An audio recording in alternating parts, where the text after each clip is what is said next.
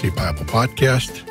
And I'm your host, Marcus Onate, and now we're bringing to you lessons from the Bible from the tape archives of the Fellowship Bible Church in Joliet, Illinois. All lessons are taught by our pastor, the Reverend Chuck Rains. And so today we're going to be having, more lessons. Okay, so this is going to be from August the 6th, 2023. So this is one of the more recent ones. Most of the ones we've been doing in the past are from the 80s and 90s. This is from 2023. So I had a bunch of those, so I thought, well, why not put on some of the later ones? And just as good as the earlier ones. So the name of this one is called God's Will for All, Universal Positives and Negatives in the Salvation. So that's like a pretty good message from what I've heard of it. I'll be glad to bring that to you. So let's get right to it. And remember to listen to the end because I got a few announcements at the end of this. But let's just go on. Take it away, Pastor Rains. The Word of God can be understood. It's clear. It does have sections in it that we sometimes say, well, that's hard to understand. But sometimes the sections that we call hard to understand are hard to understand because they seem to say something different than another place is in the Scripture that we understand it a different way. So would you open with me to 1 Timothy. 1 Timothy chapter 2. 1 Timothy chapter 2. I'd like to begin at verse 1. Again, look at your scriptures. Read them with me. Therefore, I exhort first of all that supplications, prayers, intercessions, and giving of thanks be made for all men. When you read the scriptures, require the scriptures to speak to their fullest. In logic, there are words called universal positives and universal negatives. You must understand what those are. Universal positives are things like this: all. Universal negatives are things like this: none, not one. Universal positive: everyone. You see, they mean to include and then not exclude any. Include all and not exclude any. So God wants there to be prayer for all men. You cannot exclude any from that prayer list, even for the giving of thanks. You have to learn that even maybe in the workings of a figure that seems to you be very, very hurtful and very despised, that you should be able to give thanks. Maybe not for what they are or what they do, but maybe because God has protected you from them in some way, or maybe they haven't been able to do all that their evil thoughts would like to do, or because God is using forces to limit them. There are good reasons to give thanks. But notice, it's for all men. Now that universal positive is a key idea to carry with you in this section. For kings and all who are in authority. It's sometimes hard for people when they say, well, I'm of this certain political party, or I'm of that, or I'm independent, or whatever. And they could never really envision themselves really praying for those who aren't in their party. You're a Republican, you say, Lord, I want to pray for the Democrats today. And boy, do they need it. You know, that's you. Amen. Yeah. But it goes both ways. And God would say, for all that are in authority. And why does he say this? That we may lead a quiet and peaceable life in all godliness and reverence. Now, when you read that, you might think that what you're praying for is that because of the operations of the government, maybe, and those others in authority, that you're praying that they would make laws and enforce the rule of law so that the evil intent of men, wherever they may be in the society, that evil intent will not disrupt safe, peaceful, happy life that you know. Now, you may think that's what you're really praying about, and that's what God's intent is. But if we read on, let's read 3. For this is good and acceptable in the sight of God our Savior. Strong statement. This is what God wants. If I can, please, this is God's will that you pray this way. But is it really just a peaceful society he wants us to pray about? Is that what this is all about?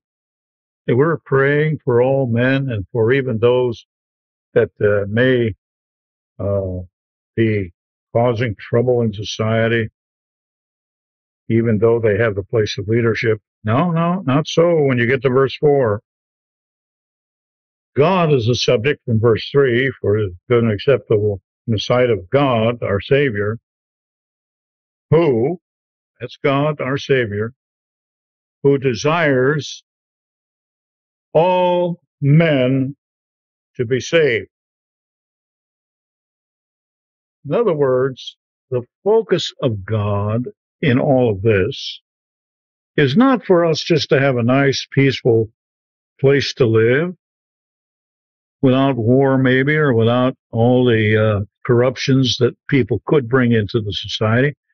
That's not really the focus that God is giving to us. What his will is has to do with something far more important.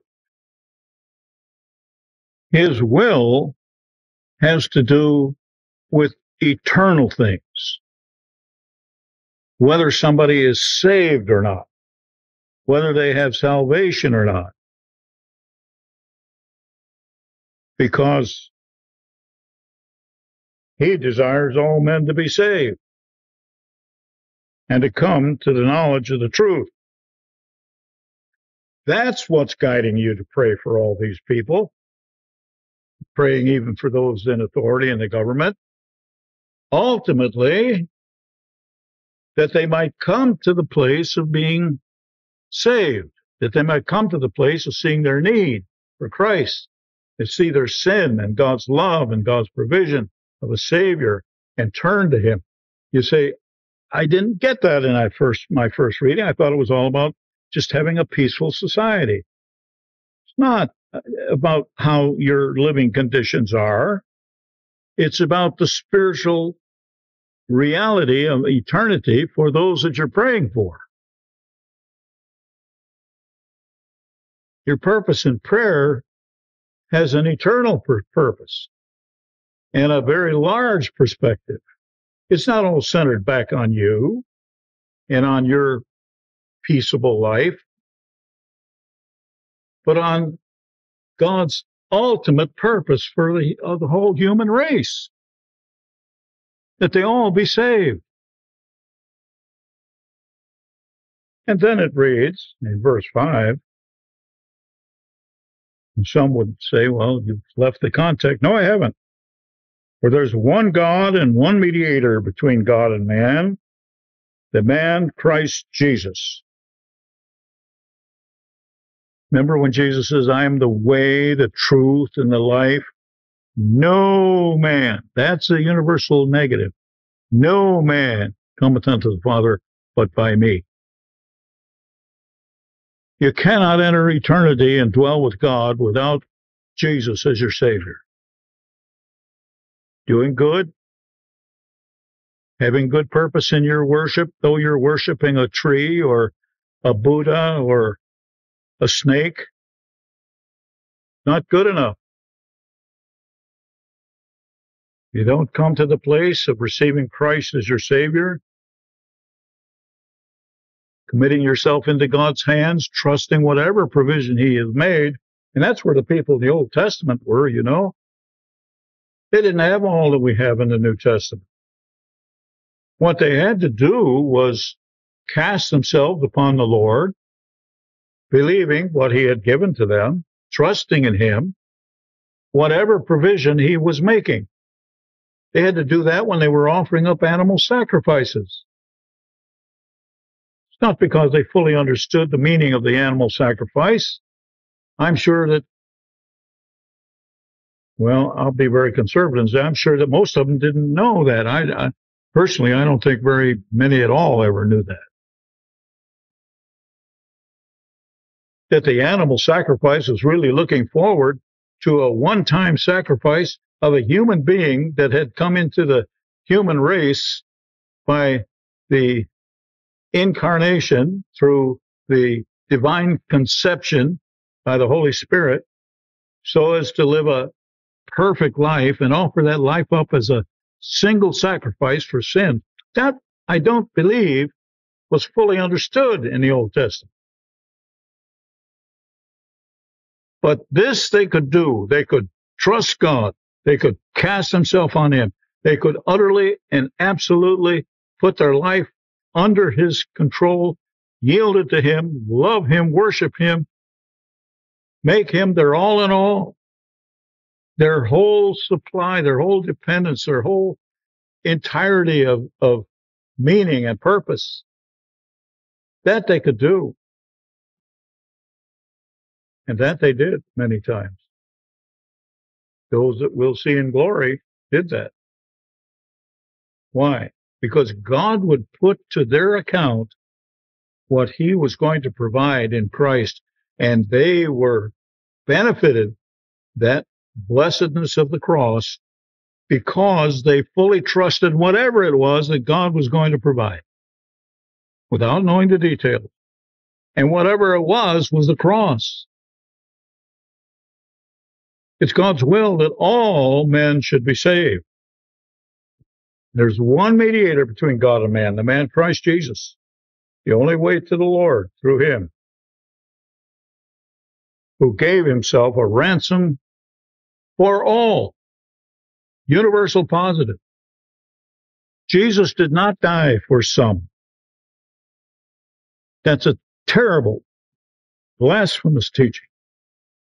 He died for all. Gave Himself a ransom for all to be testified in due time. You see, man is living in time and space. All of the provisions that God was going to make until the Savior had to await a certain point in time. It had to happen in time. And it did. When the time was fully come, according to the Scripture, Galatians, Christ did come forward, born of a woman, born under the law, to redeem them that were under the law, and really to redeem all mankind. He gave Himself a ransom for all, to be testified in due time. And the time of the ultimate declaration of all this is going to happen when? When God calls forth all who are alive and all who are dead, and ultimately they're brought before him as their judge. If they have taken him as their Savior, they will be in his presence forever. If they have not received him as their Savior, they will be judged. It will be testified. It will be declared for eternity that they are condemned. Now, seeing God's main concern for the salvation of mankind, what we need to see in this section. You see, we are really looking at God's will. And salvation of mankind is for our blessing in eternity. And being saved, God wants us to live in a way that honors him. Our lives show forth his nature of primarily righteousness and love in this world. So we have to understand this. What God would like to see happen is not the controlling factor in whether a person will be saved. Let me say that again. What God would like to see happen is not the controlling factor in whether a person is saved or not. See, some teach that the will of God is absolute to the point that if something is his will, it will come to pass. But the scripture doesn't tell us that. He actually desires some things that do not come to pass. He actually wills some things that do not come to pass. You see, it is God's will that man should live in accordance with his word. He should live in righteousness. He should live in love. He showed us this when he set out rules for man to live by back there when he created man. There was a time when man was righteous. When he was first created, he had unbroken fellowship with God day by day. He was not under the sentence of death at that time, not as he was first created. And God made his will known to man when he told him not to eat of the fruit of the tree of the knowledge of good and evil. That was his will. And he declared it to man. But God's will, hear me now, God's will did not prevail. And you have to deal with that. God willed that man shouldn't eat of that, but that isn't what happened. Why? Well, he had made man in a way after his own image, in this sense, that man was given a will. By that, it meant that man could exercise his will in agreement with God or in disagreement with God, contrary to the will of God. Now, whether you want to call that freedom of will or not, he had the power to exercise his will contrary to God. And he did. That's what the scriptures clearly teach. Man did. But Man had the power to choose to violate the will of God. And when God gave him the power to choose whether he would agree with the will of God or violate the will of God, also something came with that. And that's the responsibility for the consequences. You see, it was God's will for man to always choose righteousness, to obey his word, to always be holy. That was the will of God. So we see that God could have a will for man which would not come to pass. We are clearly taught that if man chose to go against God's will, that was not what God wanted. So, come back to verse 4 here. Who desires all men to be saved. It's God's will for all men to be saved. That does not mean it will come to pass.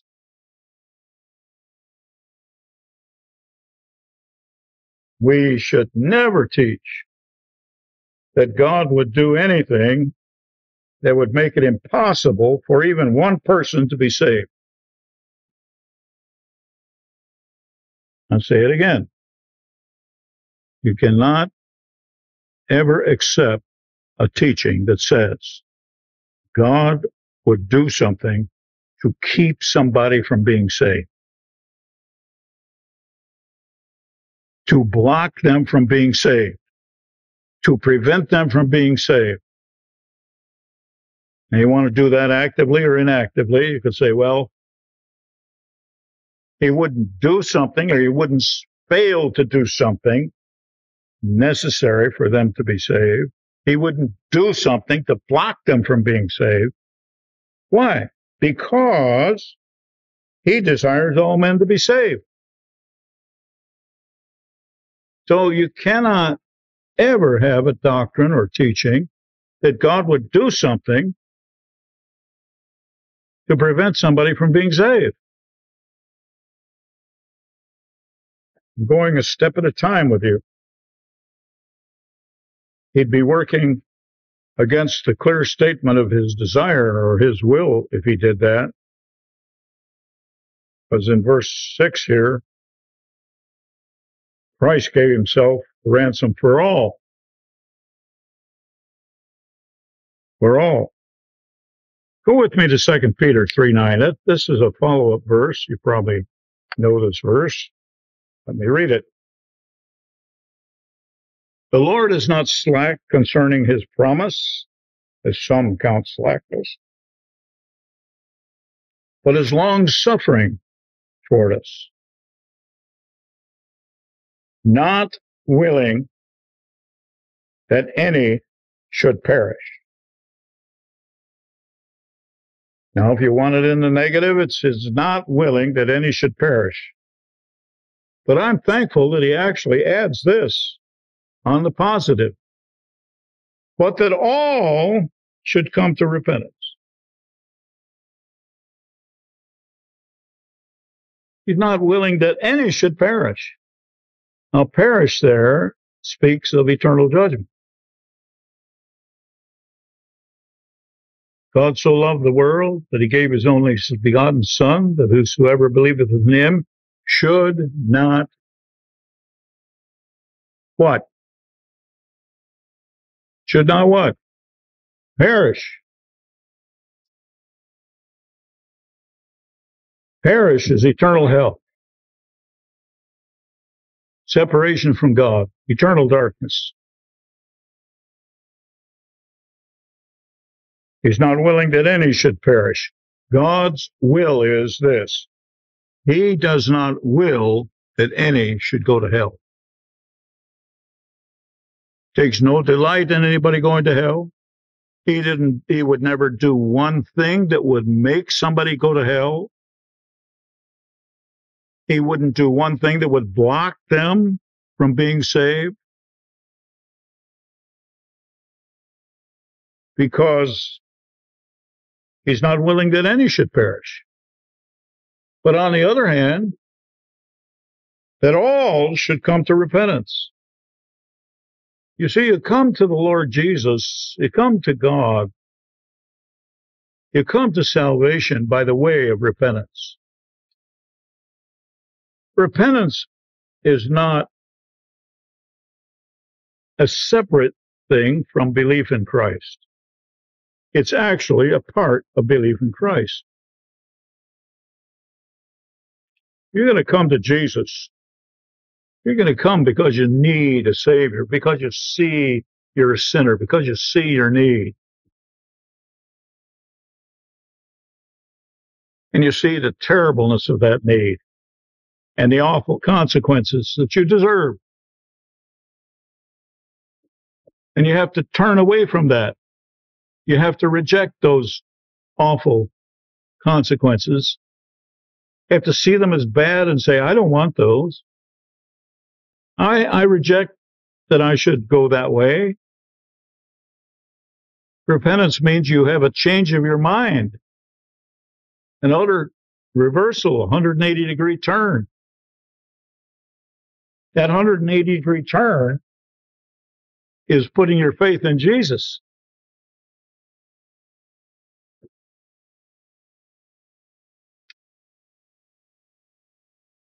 Not willing that any should perish, but that all should come to repentance. Well, go with me to Titus now. Timothy, Titus. Chapter 3.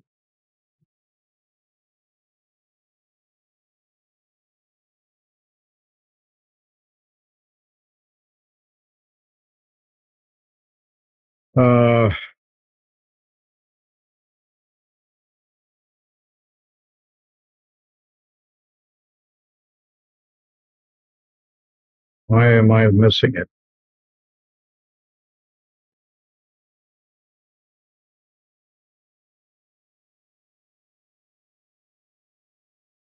Well, I'm going to pass it by because I was going to show you that the grace of God has appeared to all men. It's 2:11. Yeah, it's not 3, it's 2. For the grace of God that brings salvation has appeared to all men. You see how the word grace is brought into that? The grace of God brings salvation. Why did God bring his Son to this earth? Why did he provide a Savior through the terrible suffering that Christ had to endure? Why did the Son of God have to willingly give himself, having lived a righteous life? Well, it all has to do with grace.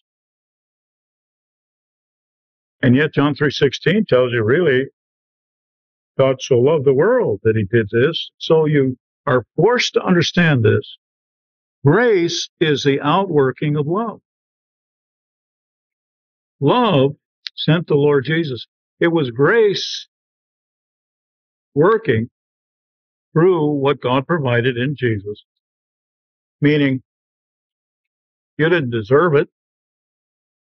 You didn't earn it. You can't earn it. It's a free gift. And love provides it. Grace has been, it says here in verse 11, it has appeared to all men.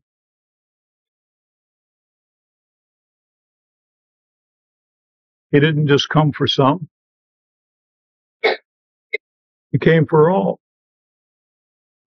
It's a wide open truth that God made known in Christ.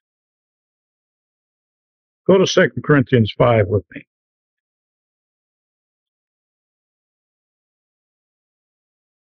2 Corinthians 5. Again, pretty well-known section here, but let's bring it into context with what we have. Verse 17. Therefore, if anyone is in Christ, he's a new creation.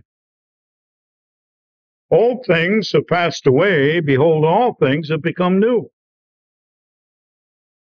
Now, all things are of God.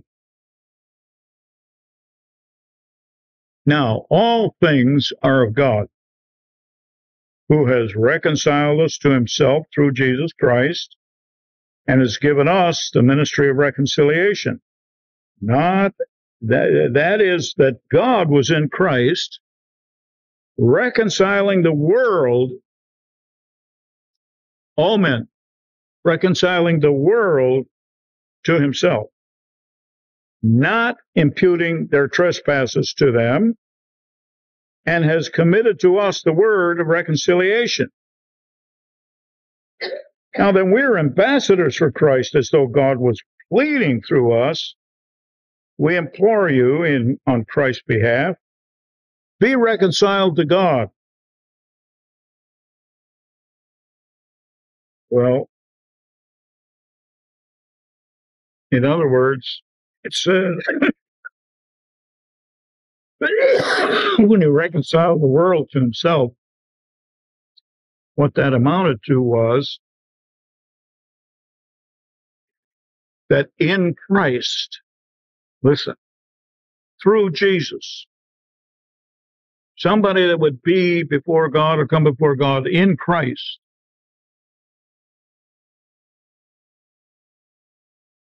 would not be an enemy. He would not be under judgment. He would be at peace with God. He would have fellowship with God. He would be joined in sweetness of relationship to God. He would be reconciled. And not imputing their trespasses to them means not putting their sins to their account. That's what you have in Christ. That was what was provided for the whole world. Jesus died so that everybody could be reconciled to God and not have their sins put to their account. But you see, while that's provided, he sends us out there as ambassadors, crying out to people, be reconciled to God. In other words, calling on them to make a decision, calling on them to act according to the will that God has given every man, to choose what God has provided, to choose Christ, to be reconciled to God. In other words, by taking Christ, they would be brought into a relationship with God. By taking Christ, their sin is not put to their account. That's the ministry of reconciliation. We're calling on people to make that choice to receive Christ. It's available to all. He did it for the whole world. Anybody can be saved. Anybody. So long as they are still alive. So there's a postponed judgment. They're not going to be called into account for their trespasses until they die without Christ. Until then, we can cry to them, be reconciled. That's a plea. And he sends us out there to make that plea to the world. But only if they accept Christ will they have the righteousness of God. It's provided. Now I'm going to do something at the last here. I'm going to jump to it very quickly. Once you have established the clear teaching of the Word of God on a subject, and you come to another section that you might read, and you think, well, if I read this, there's some confusion now. I'm not sure what the scriptures mean. I'm going to give you an example. John Gospel. Let's go to chapter 6.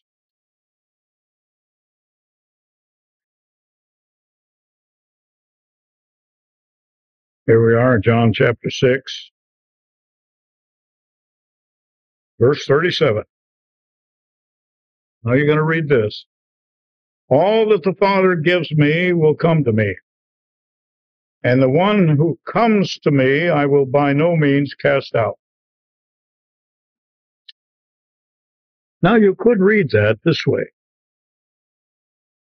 The Father's going to decide which ones are going to come to Jesus.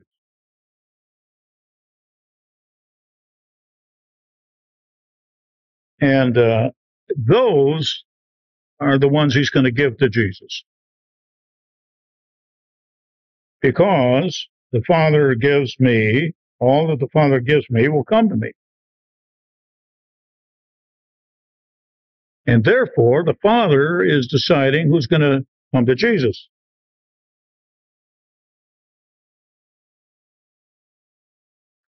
And so you say, well, I don't really understand that verse. That bothers me. Listen, the Bible is like no other book in the world. It's from God. If you accept that, you understand this very basic principle. It does not contradict. There's nothing in it that's going to say something contrary to some other part of it. If it makes a statement, that statement is going to be true. Jesus is the truth. There's no lie, and God cannot lie, the scripture says. You cannot read this verse in such a way as to make it contradict what you know to be true, that it's the will of God that all men should be saved. He doesn't desire anybody to come into judgment. That he has revealed his will. He's not going to do something that will actually prevent that from happening. You cannot charge God with doing something in deciding who to give to Jesus so as to make it impossible for somebody that he doesn't do that for to go to hell. Make them go to hell. You can't read this verse that way, and you must not. You have your controlling verses. You've got your controlling truth about the will of God.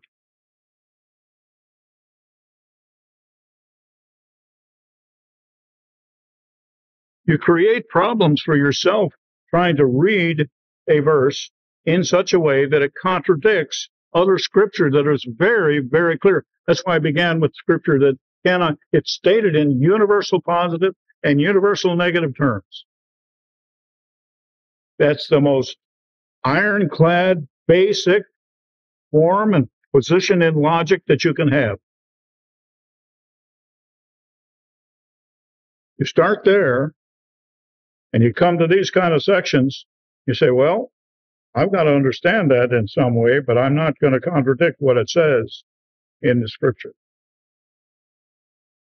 Now, there are those with philosophies, those with theologies that go to these verses and use the meanings that they can get out of these verses as the basis for truth. Of course, they don't know what to do with the verses that have the universal positives or negatives. They kind of just pass those off. I'll just give you another place and I'll be done. How about stay in John, chapter 13, verse 18.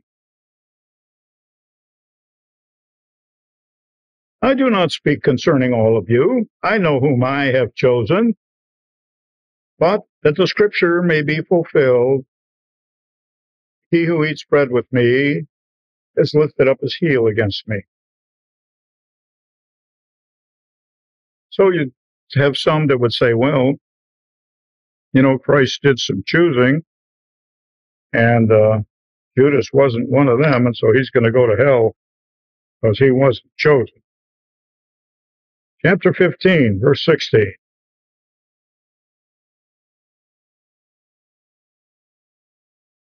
A little while, and you'll see me. You will not see me.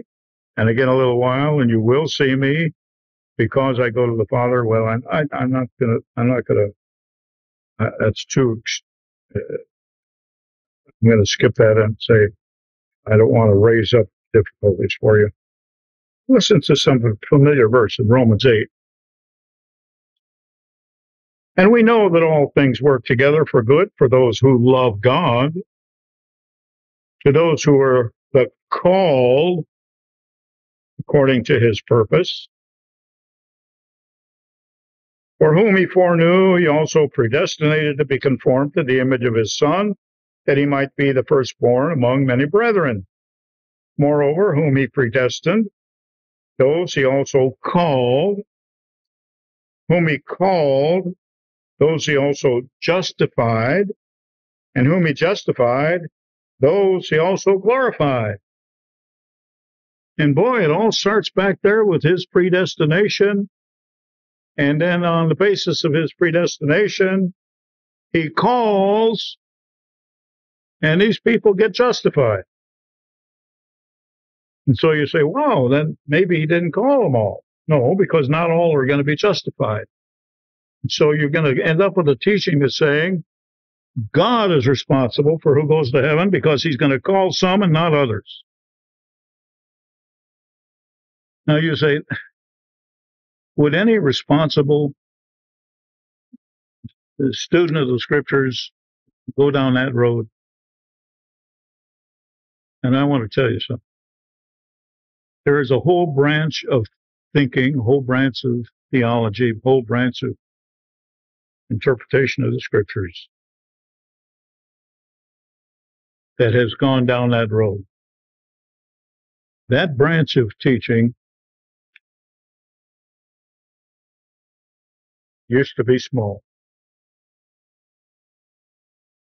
but it now infects almost every Bible college and seminary in the world,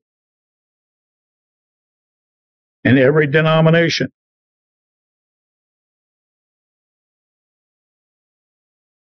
Has some, and they're increasing in number.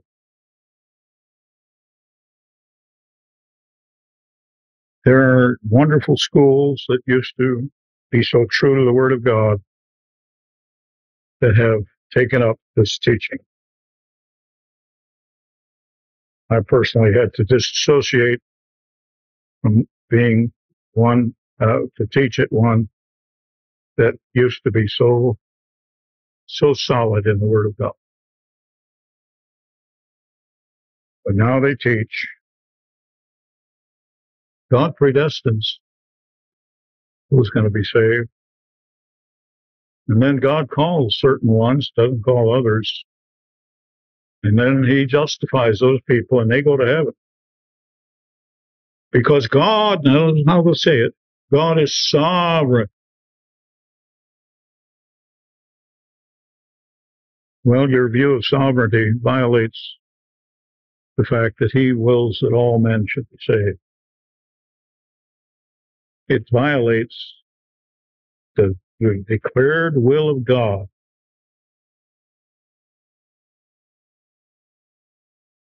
that none should perish. You can't have it both ways, people. You have to let the clear statements of Scripture underlie whatever interpretation you give to any section.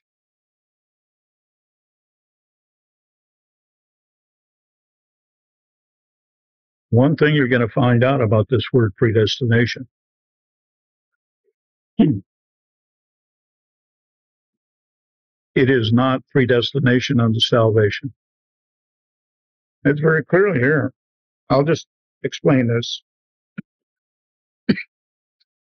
Look at verse 29. just to help you with the one word, predestination. What does it have to do with? For whom he foreknew, he also predestined to be conformed to the image of his Son. Let me tell you what that means. If you decide to receive Jesus as your Savior, God has made a determination already. It's settled in heaven and glory forever. If you decide to receive Jesus as your Savior, you are going to be conformed to the image of his Son. It's predestined by God. If you receive Jesus, that's what you're going to get. You say, well, I like that. I'm in favor of that. Oh, that's wonderful. Yeah, I want to be conformed to the image of his Son. Well, that's what predestination is all about. That is the wonderful, gracious, loving act of God that says that if anybody would receive his Son, he is going to conform them to the image of his Son. They're going to be like Jesus before him. They're going to be at complete peace with him. They're going to be in the family. They're going to be loved without any barrier or any obstacle. There'll be no sin in them. And you say, wow, what a blessed truth from a word that some use to destroy the will of God that all should be saved.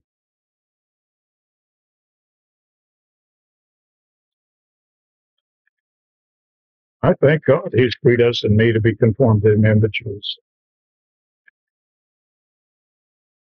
Son. I sure don't want to be in heaven and not be conformed to the image of his Son. And here's the happy news. I'm not going to be in heaven without being conformed to the image of his Son. It's settled. God's predetermined it. It's settled. What isn't settled is whether somebody receives Jesus. And God has not interfered into that to make the choice. So stick with the Word of God in its clear statements and let those be your foundation for coming to the words or the scriptures or the places where you see some questionable understanding, some questionable interpretation. Father, thank you for your word and its clarity and teaching. We thank you for your love for us to provide the Savior. I thank you, Lord, that you want all men to be saved and that you have looked to us and given us the responsibility to cry out to this world that they need to be reconciled. Help us, Lord. Be good ambassadors in Jesus' name. Amen. Thank you, Pastor Rains. That was a great message, right? Didn't I tell you? Yeah, you should listen to me. Yeah, when I say it's a great message, it's a great message. Okay, so I was going to give a few announcements here at the end. We've been putting transcripts up on the website, so if you haven't checked that out, it should be up to episode 40, from 37 to 40, I think we have up there. And then, so we're caught up, and then as we go along, we'll be putting up some of the back episodes, but the transcripts are really well done. My sister has been editing them, and they're a really nice document. You can go there and read them, or you can download them, and they're really nice and readable, and it's good to use in your Bible study. And also, we have cards. We have postcards.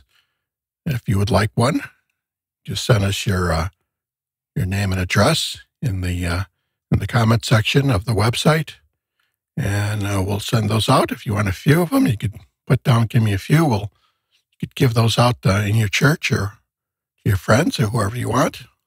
We got plenty of them, so we want to get rid of them. So make sure you go to the website. The website is www.legacybiblepodcast.com. So check it out. It's an ongoing project. I'm constantly trying to improve it. So I'm trying to get more and more stuff up there to make it more than just a place you could listen to the podcast, which you can. I mean, you can listen to the podcast. I'm going to be putting the YouTube channel, so you could listen to it on the YouTube channel there. I mean, it's the same as the audio podcast, but I'll put links on there for subscribing to the various platforms it's on. I'll be doing that. Like I said, there's going to be the transcripts on there, so you can go there and read them or download them. And I don't know, they might put a few more things up there if I could think of it. But it's an ongoing thing. It's going to keep on improving. So keep going back to the website, because there's going to be more and more information up there. All right, then. So thanks for listening. Come back again next week, because we'll have more for you from the tape archives of the Fellowship Bible Church. So come on back, bring your friends, share it with your friends, your family. And I've noticed a huge increase in listening for October, which is good. It means somebody's sharing the podcast somewhere.